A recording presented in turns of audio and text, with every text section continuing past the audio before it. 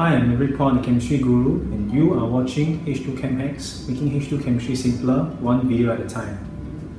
Hi everyone, in this video we'll talk about conjugate acids and conjugate bases. Now to start the discussion, we need to consider weak acids and weak bases, now as represented by these two equations here. So this is an example of a weak acid, CH3COH, partially dissociate, which is represented by a reversible sign to give us a CH3CO minus and H plus. Now we have our ammonia, which is an example of a weak base, bringing a H plus to form NH4 plus. Again, this reversible sign represents that it is a weak base, partial dissociation. Now if we consider our weak acid,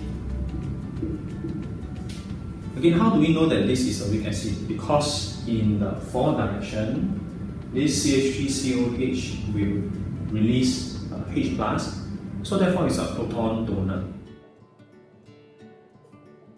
So what you notice in this case is my CH3COH will donate H plus to form CH3CO minus. Now we know that this is a H plus, obviously. How about CH3CO minus? How do we quantify this term? And what you notice in this case is my CH3CO minus in the reverse direction, it accepts H plus to form back CH3COH. So CH3CO minus actually is functioning as a base. Like what we mentioned earlier, CH3CO minus accepts H plus to form CH3COH. So this guy actually functions as a base. So we call this a conjugate base of this particular weak acid.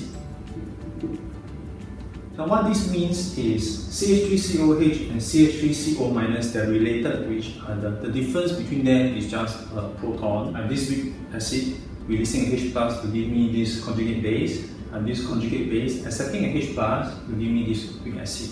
So they are a couple. We call them a conjugate acid-base pair.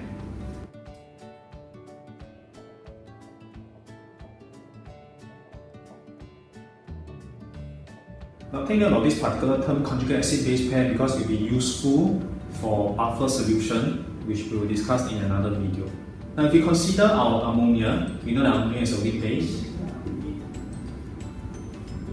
So in the forward direction, my ammonia will accept a proton to give me NH4 plus.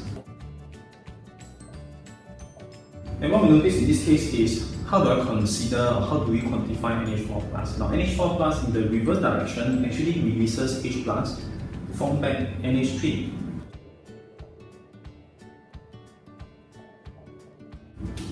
So basically what NH4 plus is doing is, it is functioning as an acid because it is a proton donor. So this NH4 plus is the conjugate acid of ammonia.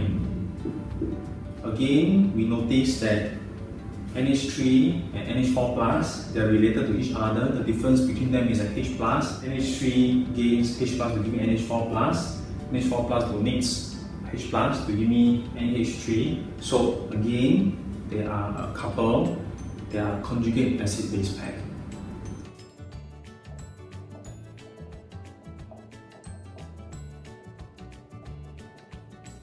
Now how about strong acids and strong bases? When they dissociate to form ions in solution, will they form conjugate acids or conjugate bases? Now if you consider the dissociation of this strong acid HCl,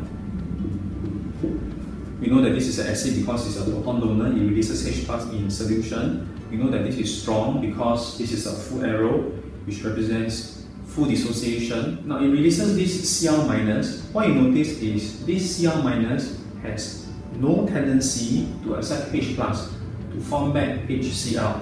Because this is represented by a full arrow, there's no reverse direction. So Cl minus doesn't accept H plus. So Cl minus is actually not a base. So in terms of concept, it's easier to just quantify the counter ion formed by my strong acid is neutral. Now similarly for strong bases, the idea is the same. Sodium hydroxide is a strong base, dissociates fully in solution to give me Na plus and OH minus. Now if you consider Na plus, now Na plus is stable, it doesn't have any tendency to form back NaOH, so this guy is also neutral. Now after this discussion, I hope that you have a better understanding of conjugate acids and conjugate bases. In very simple terms, weak acids will dissociate in solution to give me a conjugate base.